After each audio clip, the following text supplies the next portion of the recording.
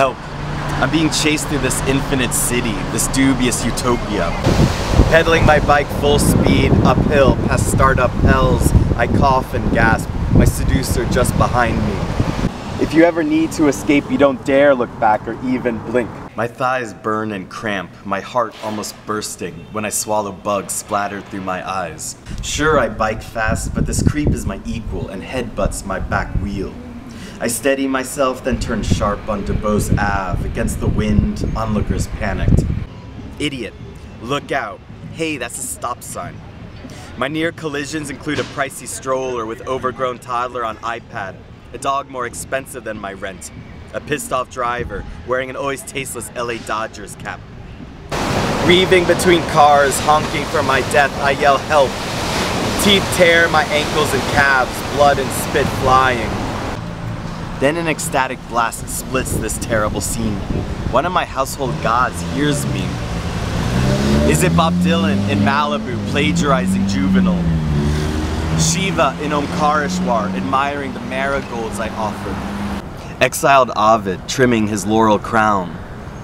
Or is it Franz Kafka watching traffic through the eyes of a stray dog? Whoever it is drops everything, and with my handsome spectral face in mind, they ask where, when, how. They know my name and devotion.